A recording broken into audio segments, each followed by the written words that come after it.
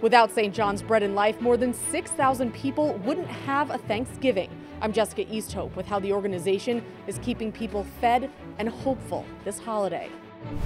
Help could soon be on the way for people in public housing living without heat or a way to cook for their families. This weekend, Cardinal-designate Wilton Gregory of Washington will be the first African American to ever be given the red hat. Plus, kicking off the Tablet's annual Bright Christmas campaign to help kids in the diocese. The news starts right now.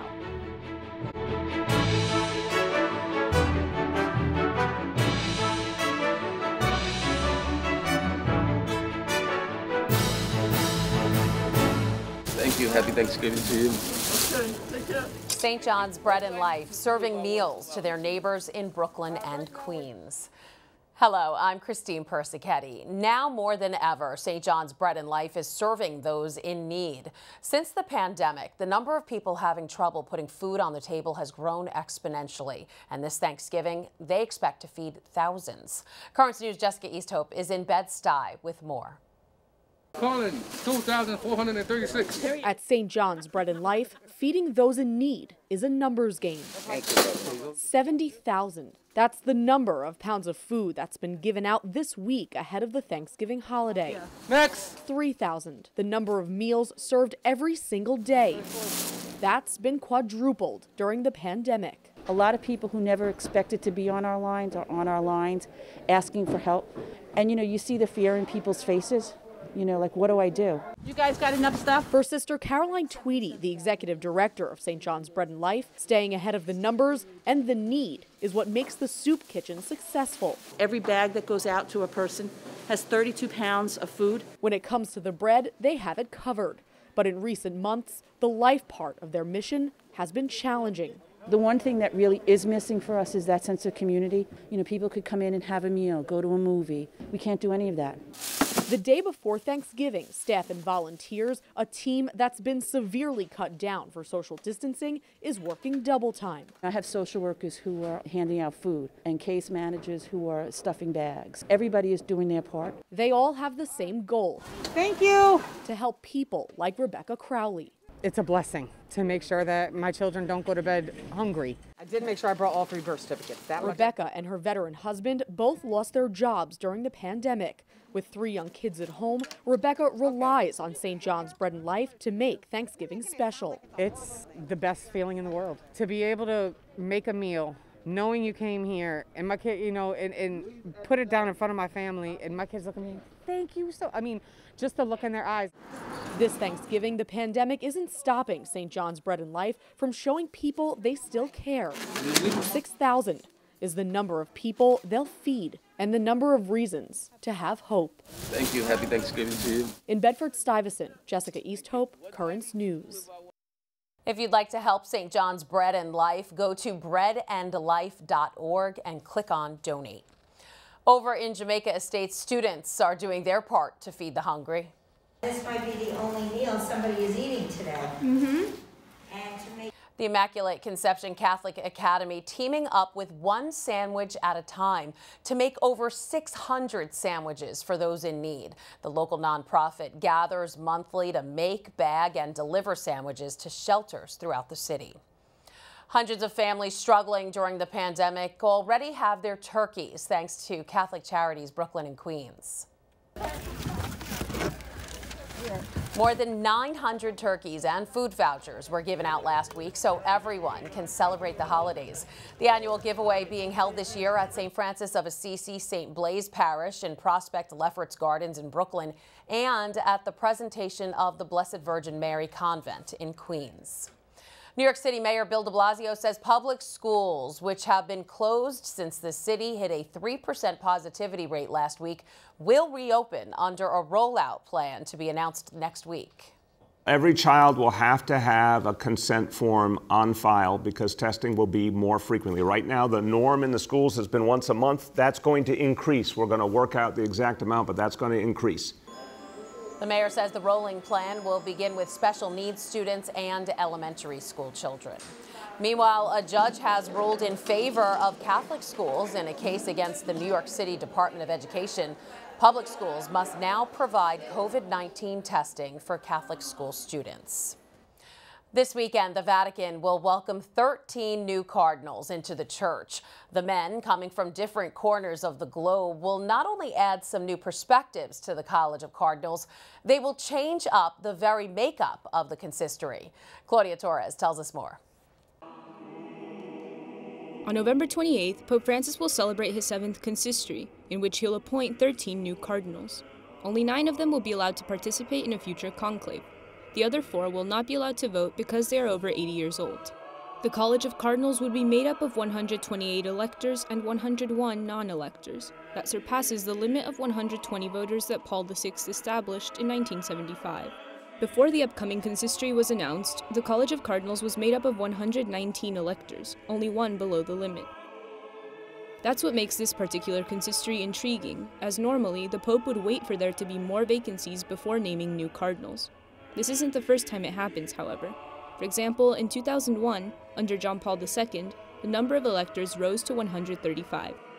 Preghiamo per I nuovi cardinali, affinché, confermando la loro adesione a Cristo, mi aiutino nel mio ministero di Vescovo di Roma, per il bene di tutto il santo popolo fedele di Dio. Since his election, Pope Francis has been restructuring the College of Cardinals. It can now be considered much more universal. After the November consistory, he will have had elected 57% of its 229 total members. That means 95 cardinals will have been named by Pope Francis, 69 by Benedict XVI, and 65 by John Paul II. Francis has chosen cardinals from remote regions, instead of from traditional places like Venice and Milan. He's preferred a college of cardinals more representative of Latin America, Africa, and Asia, and less of Europe. Now, Asia, Africa, and Latin America will make up 45% of the college. That percentage was at 35% for the conclave that elected Pope Francis. Representatives from Latin America after this consistory will make up 18.5% of the college, while those from Africa and Asia will hold the highest percentage in history, with Africa making up 14%, an increase from the 9% that saw Pope Francis elected, and Asia 12% instead of its previous 9%. The conclave that elected Pope Francis was 52% European, but after the November consistory, that number will go down to 41%. It's the lowest percentage of European representatives at a conclave. The percentage of Italian cardinals has also been reduced to 17%, what it was during John Paul II's pontificate. After the November consistory, the United States will make up only 7% of the college, its lowest number in decades. Again, that was Claudia Torres reporting. Among the 13, there will be a historic milestone for the church. Cardinal-designate Wilton Gregory will be the first African-American to ever be given the red hat. Currents News' Jessica Easthope has more on the historic announcement and its huge impact. Terrò un concistoro per la nomina di 13 nuovi cardinali. A groundbreaking papal announcement, 13 new cardinals, among them the first African-American cardinal ever named, Washington, D.C. Archbishop Wilton Gregory. It's really just such a wonderful moment for the African-American Catholic community. Father Alonzo Cox, the director of the Ministry to African-American Catholics in the Diocese of Brooklyn, says the historic announcement shows him the Holy Father is paying attention to the racial climate in the country. The Holy Father is really looking at what's happening in our world, and is just, trying to show us and to tell us that, these men will be strong voices in the church to help us grow as a community of believers. Cardinal-designate Gregory has already made his mark on the church. In 2002, as president of the United States Conference of Catholic Bishops, he spearheaded the Dallas Charter, addressing the sexual abuse of minors by Catholic clergy. Bishop Nicholas DiMarzio says as the church moves forward, he believes Cardinal-designate Gregory will work toward amending the Dallas Charter. The Dallas Charter, again, is almost 20 years old now, and something that needs to be looked at. I mean, it's not perfect. I'm sure if he's still working with the conference, he'll be a great voice in helping us understand why we did what we did then and how we can move on to the future. Of the 37,000 Catholic priests in the United States, only 250 are African American. I think young African American men will look to him as an example of, this is what I could strive for one day. I think he would be a great example for vocations within our community. As Cardinal Gregory, Bishop DiMarzio believes he will elevate the culture of African American Catholics through representation. It's important that people see reflected in the hierarchy their own needs and concerns of their own people. So I think that's a very positive. Jessica Easthope, Currents News. Another devoted priest getting his red hat, Silvano Tomasi, who has been a huge voice on the issue of migration. Bishop Nicholas DiMarzio worked with Cardinal-designate Tomasi for years and considers him a good friend. I worked with him since 1972. He was the founder of the Center for Migration Studies in Staten Island, and I think it shows that the Holy Father is very interested in the issue of migration, because he's devoted his whole life to that study. Bishop DiMarzio is now the president of the board of the Center of Migration Studies. He called Cardinal-designate Tomasi to congratulate him on the appointment. Net TV will be airing the consistory in full all weekend. You can catch the ceremony this Saturday, November 28th at 3 p.m. and this Sunday, November 29th at 4 p.m. There's a lot more news headed your way.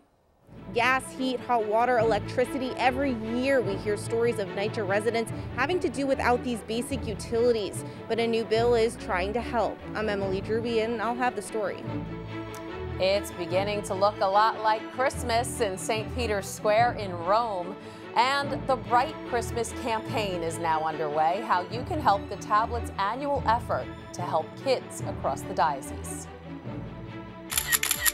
Now you can help us put your faith in the news. The next time you capture a newsworthy event, send us your pictures or video. It's easy. Go to netny.tv/sendus and you may see your submission on Currents News.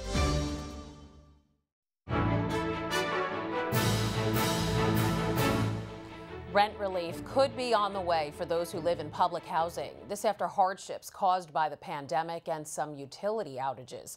Currents News' Emily Druby speaks with one woman who says she could use the help. This sound is music to Sylvia's ears. The NYCHA resident went months without being able to cook for her family because of a building-wide gas outage. I thought it was only for a week or 2 weeks, but when I see it was a month, and next month, and 2 months, and almost 4 months with that problem. She was given a hot plate. Her priest and longtime housing advocate, Father Edward Mason, says it's not enough. It's not something you're going to cook a meal on for a family of people.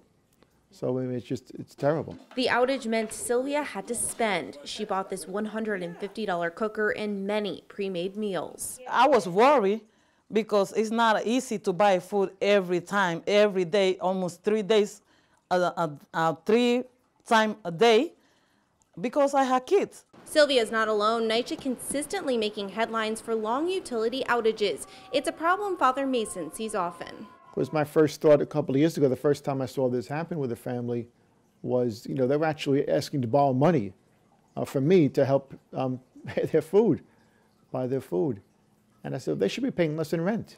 New York State Senator Michael Gianaris had the exact same idea. This would not be tolerated in a private residence. Why should NYCHA be any different? The residents of NYCHA should be treated the same as anyone else in this situation. Inspired by recent gas outages in Astoria, he introduced legislation that would cut rent for NYCHA residents experiencing utility outages, dropping it by 10% during the outage in hopes of easing the financial pressure on families like Sylvia's. Why should they be asked to be paying their full obligations in rent when they're not getting the services that they're paying for? NYCHA is arguing this bill would hurt their ability to help, saying in a statement to Currents News, reducing or stopping rent payments would not speed up the process and would adversely affect NYCHA's ability to make repairs, as it would decrease NYCHA's day-to-day operating budget.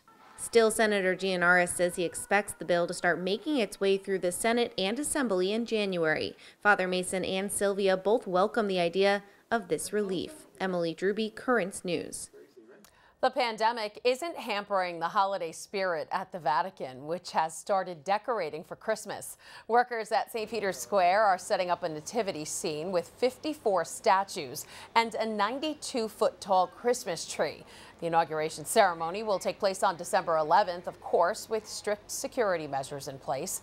Visitors have until January 10th, the Feast of the Baptism of the Lord, to see the display.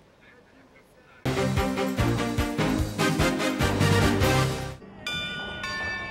this is for you. Merry Christmas.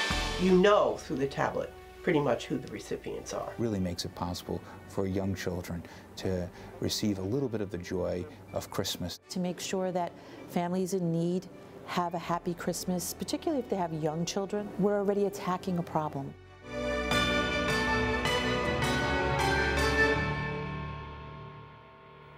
It's that time of year again. The tablet's Bright Christmas campaign, which helps kids across the diocese, has begun. Editor-in-Chief Jorge Dominguez is here to tell us all about it. And Jorge, this campaign's been going on for more than half a century, and in less than 10 years, more than $1 million has been donated across the diocese. So for people who may not know about it, how did it start and what exactly happens? Oh, it started small, so many good things in life. Deacon Don Circle, he was the editor of the tablet from the late 60s to the mid 80s. He had the idea in the late 60s. It was the time of the war on poverty and all these programs. Right. And they say, why we don't do something here in the diocese to help the kids from disadvantaged families, families who cannot celebrate Christmas because we want every kid to celebrate Christmas. Right. So he started very small, but the campaign started to grow up, and then under Ed Wilkinson, he was in charge of the campaign, our editor emeritus. Wow. And the reason for the campaign is always the same, but this year with the coronavirus, it's so much more important. Tell us what's at stake. Yeah, of course. The goal is always the same, that every kid in our diocese gets a gift or have the opportunity to have a Christmas dinner or celebration. But this year, we have been through the pandemic. Many families have lost family members, but also many of our people have lost their jobs. Right. So this is why this year the campaigns have the same goal, but a new urgency. Okay, now we heard a little bit before about the Bright Christmas campaign, but let's hear more from others about the good this money does. The Bright Christmas campaign supported our college readiness residential program, as well as allowed us to get gifts for our scholars. It funds our college access programming, which offers them SAT prep, ACT prep. For us, the Bright Christmas campaign really helps us personalize our programming a lot more, and that's important when we're working with small groups of women who are really in need. So people really appreciate this. Tell us how much was raised last year, and do we have a tally so far for this year? Yeah. By the way, one of the things that I'm grateful in Thanksgiving every year since I became the editor of the tablet is the generosity of people toward the campaign. Right. Last year we raised $106,000. This year we just started, but we have our first $500. The generosity is there, and people always help us so much. I want to remind everybody that the sooner you send your donation to the Bright Christmas campaign, the sooner we can give the money to the parishes and to the programs and to the kids. Right, exactly. So how can people at home donate? Well, it's very easy. You can just write a check and send it to the Tablet Bright Christmas campaign, 1712 10th Avenue, Brooklyn, New York, 11215. Or you can donate through PayPal. In our website, you go to thetablet.org, and you are going to see there, the link to donate. All right, so it makes it easy for everyone at home. Jorge Dominguez, editor-in-chief of the Tablet newspaper. Thanks so much, and we'll keep checking in with you. Thank you for having me, and happy Thanksgiving. Still to come on Currents News, sending cheer to those serving who can't be home for Christmas. The idea that one team had to make sure that happens. Do you have a story idea or want to share a tip? Email us at newstips@desalesmedia.org or call our 24-hour number, 718-517-3122. We'll be right back.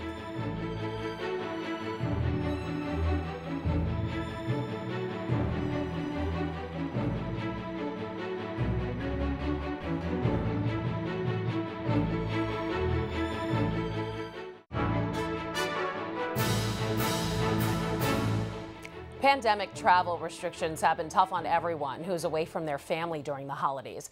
But it's been especially tough on a teen in Rockland County who hasn't seen his older sister Sam in over a year. She's in the U.S. Army stationed in Italy, and they don't know when she'll be able to come home next.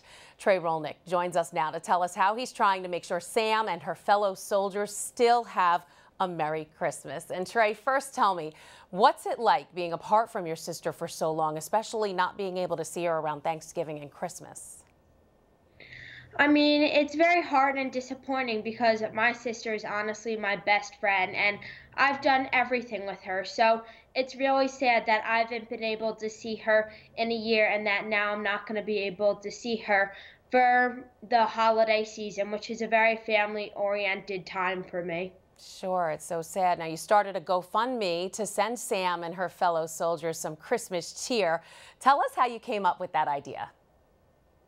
Well, last year after Christmas, because that was the first Christmas I have endured with her in a different country, so I asked her how she was doing and what her soldiers got for Christmas, and she told me that they weren't as fortunate as she was, which it broke my heart, honestly, because they do so much for us that I thought it was time to give back. So this year, when I thought about what happened with COVID, it would be very nice to spread them some gifts and holiday cheer.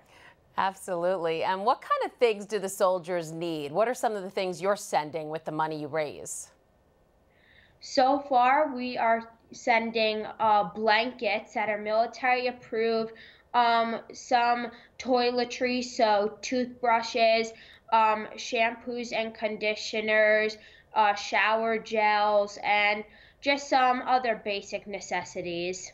Yeah, because I know they're in Italy, which has some of the strictest lockdowns, so they probably haven't been able to get much of that stuff. What has your sister said about what you're doing? My sister, and she's spoken to me about it, and she's honestly she's proud of me, and it means a lot to know that she loves it and that I'm making a difference for her and her soldiers. Aw. So how can people at home get involved, and what's your deadline? So we currently have a GoFundMe up, Operation Santa, Sam's Soldiers, and we are currently collecting money. If you don't even have to donate, but helping to spread the word just means so much. And our deadline is this Sunday. All right, Trey Rolnick and your Operation Santa. Thanks so much for joining us and good luck. Thank you so much for having me. Have a great Thanksgiving.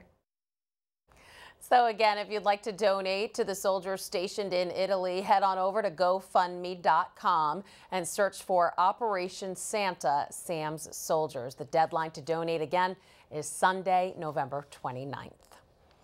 Rockefeller, the owl, is back home in the wild. The tiny bird, who was discovered in the Rockefeller Center Christmas tree, was released into her natural habitat on Tuesday.